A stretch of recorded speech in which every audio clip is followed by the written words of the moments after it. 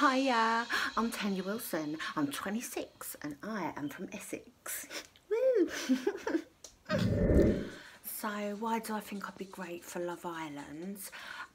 Basically, I think it's because I am living proof of Schopenhauer's theories on the ratio of the more advanced a human organism, the more aware it is of the futility of its existence, and I know nothing, right?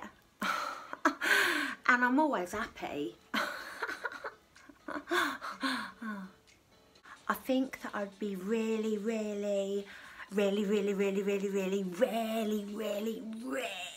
good on Love Island because I'm beautiful physically, obviously. But on a spiritual level, I'm like really fucking beautiful as well. And I feel like spiritually connected to all of the greats, you know, like Jesus, Buddha, Gandhi, Magnus Magnusson, Rod Stewart, you know, and I fully feel that all of my chakras are aligned. So that's... also, obviously, of course, I take it up the arse on TV. Or as the chocolate fountain, me ex used to call it.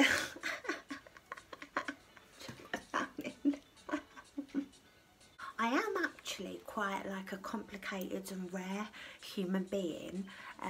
The doctors told me that I was actually the first person, right, get this, in Essex to get the new super strain of gonorrhea.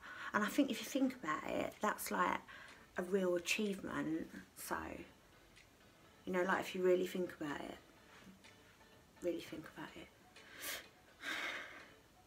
I care a lot about animals and I only eat animals that are dead, so I won't eat dogs, hamsters or owls for that reason, although I have once eaten human flesh. But that's another story, Well, basically, right, I've got a bit of an issue in relationships, just a little one, right, and I've been cheated on 423 times. That's right, 423 times. So all these fucking bitches, right, that have led my poor fucking boyfriends astray, I fucking killed and eaten all of them. That's right. So any fucking bitches in there better watch their fucking backs, because I will fucking kill ya and eat ya. Anyway, that's why I think I'd be good for Love Island.